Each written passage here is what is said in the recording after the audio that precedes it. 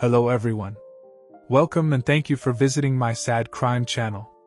Today's story is another story of a Tinder date, which unfortunately doesn't have a good ending.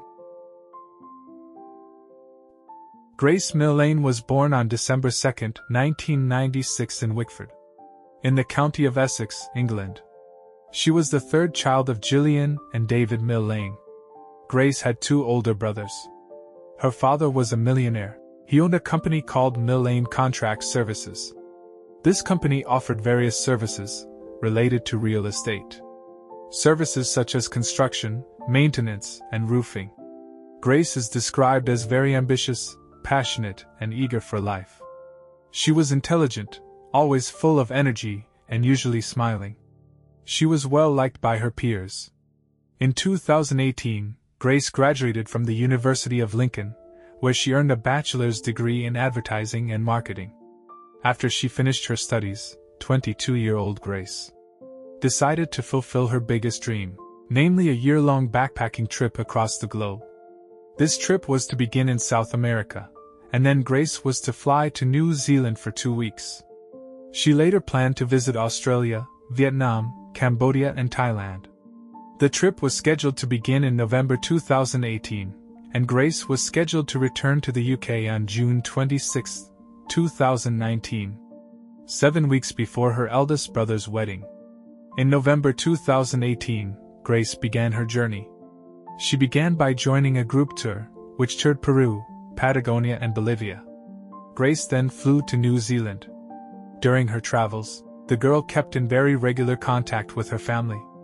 She contacted them through various apps and text messages. On November 20, 2018, Grace landed in New Zealand.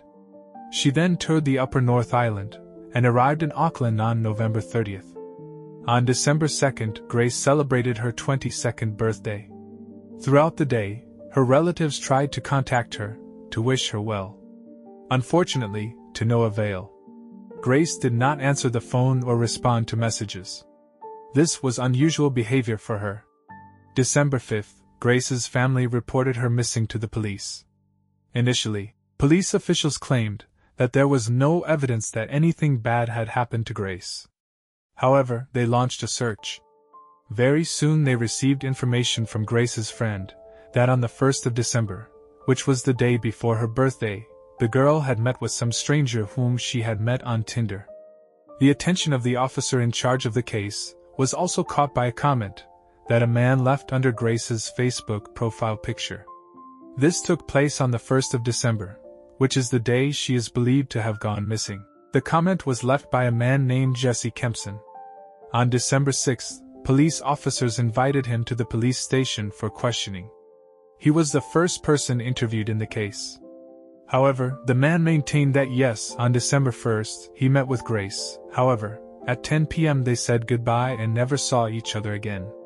At the time, police officers still had no evidence to disbelieve him. However, they soon began receiving surveillance footage, which proved that Jesse was simply lying. On December 1st, Grace was seen in Victoria Street, in Auckland's business district. At the same time, Jesse was seen at Bluestone Bar, right next to the City Life Hotel, where he was staying.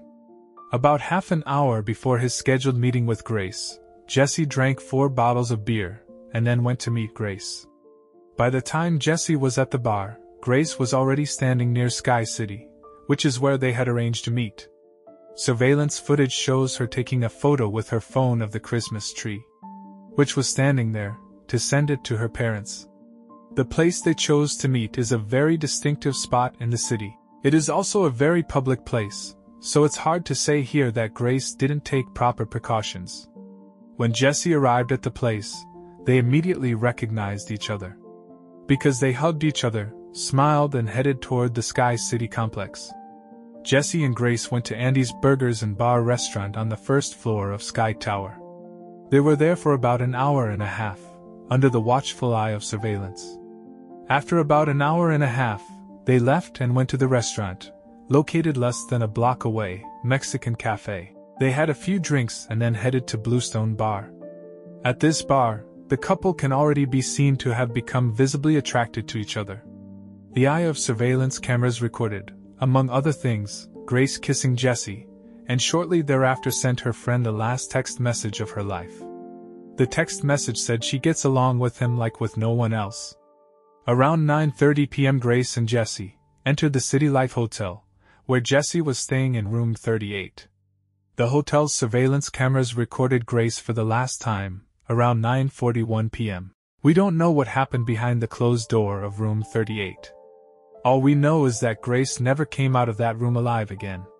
We also know that Jesse did not call anyone or ask for help when Grace lost her life. No emergency services were ever called. Whatever happened in that room, Grace never came out of it alive again. According to investigators' findings, after the death of 22-year-old Grace, Jesse looked on the internet to see where he could dispose of the corpse. He then watched some pornographic videos and took several photos of Grace's dead body, also positioning her in various poses. The next morning, he arranged to meet with another woman.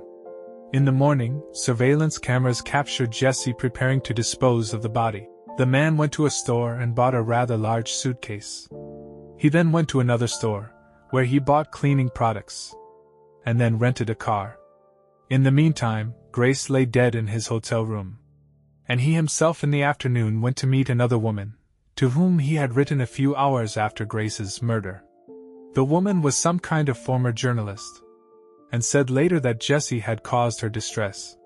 Jesse and the woman, whose name we unfortunately do not know, met at the Reveille bar, and shortly after the arrival of the man started talking about how his friends were police officers, and his best friend, in a short time, will come to New Zealand to become a crown prosecutor. The woman went on to talk about how she once took part in a murder trial, to which Jesse replied, "It's crazy how guys can make one wrong move and go to jail for the rest of their lives." For a woman, this was a very disturbing comment.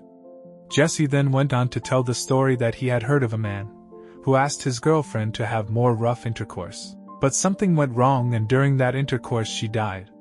The woman said that after the date was over, she quickly went to her car and avoided roaming around the neighborhood. She was clearly afraid of the man she had just met.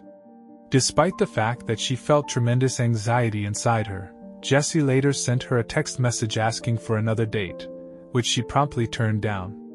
At around 5:45 p.m., Jesse returned to his hotel room. He returned to it along with a rented carpet washing machine. He told the rental company that he had stained his carpet with red wine. Later in the trial, photos will be shown showing the carpet sprinkled with luminol, which is a chemical used by police officers to reveal blood stains.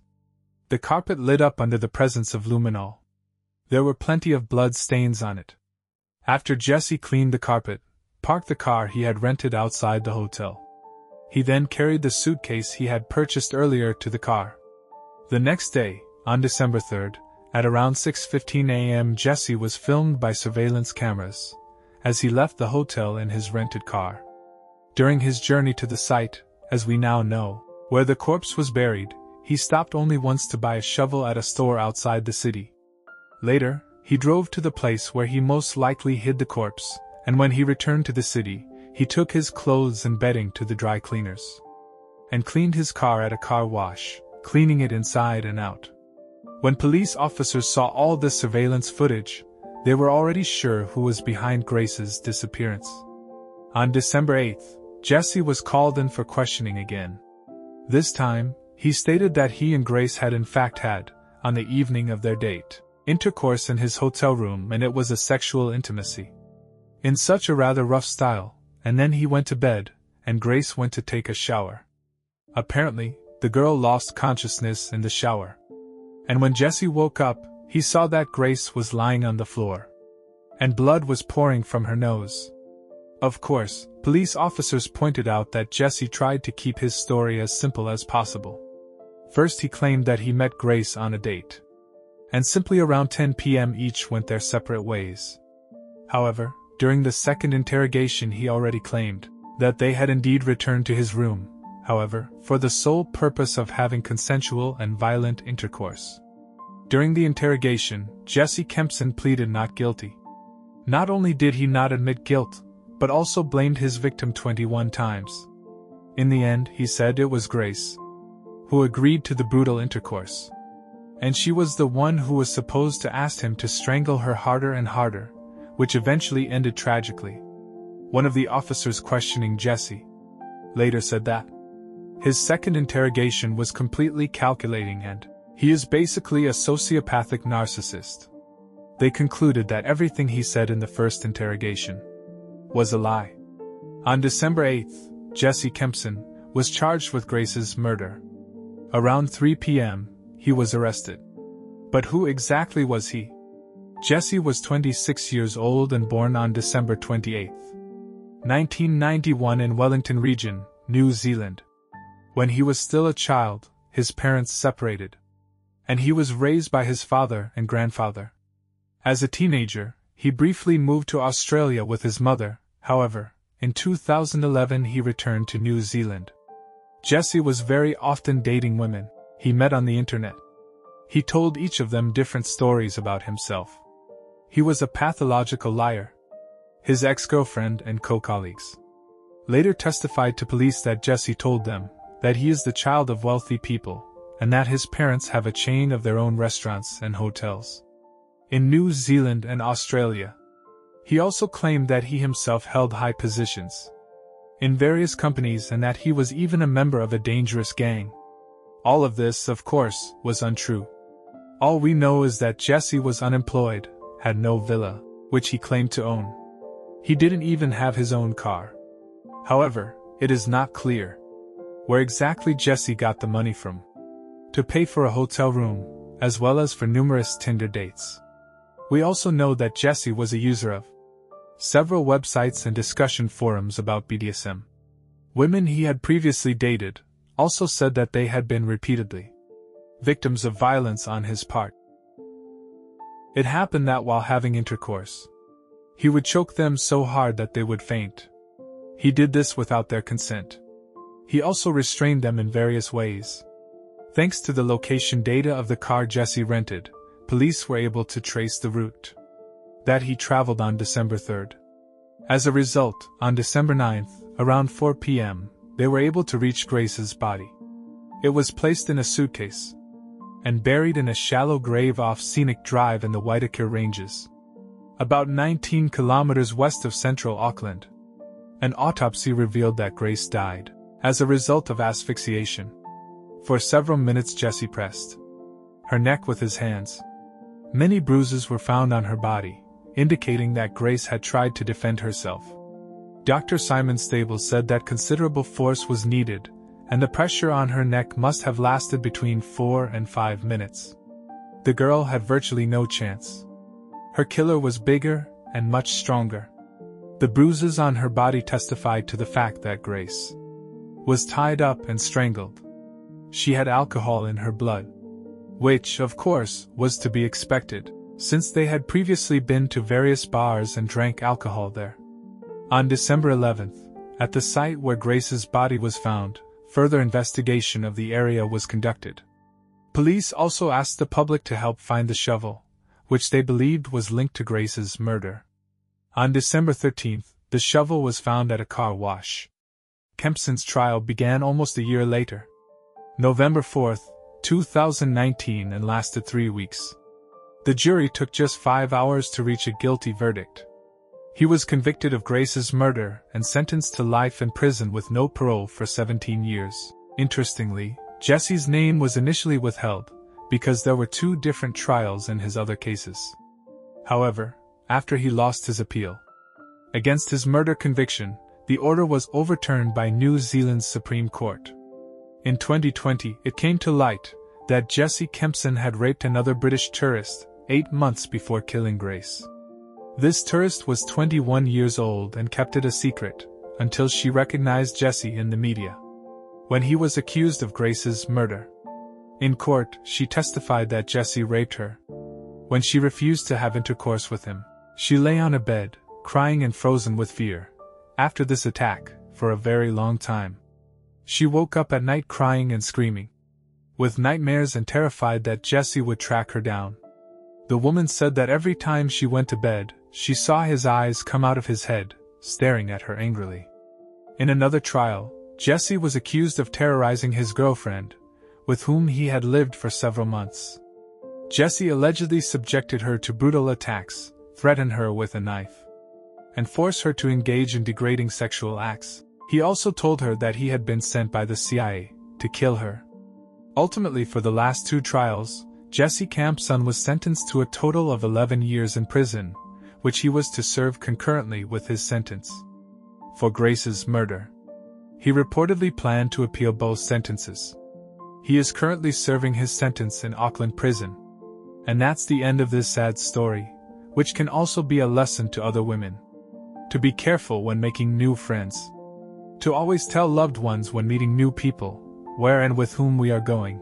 Not to get into a car with a new acquaintance. And not to see them in non-public places, to avoid telling a new person where we live. To listen to our intuition, which often guides us well. If you feel that something is wrong with the person you met with, run away. Thank you for listening to this story. Look after yourself and stay safe.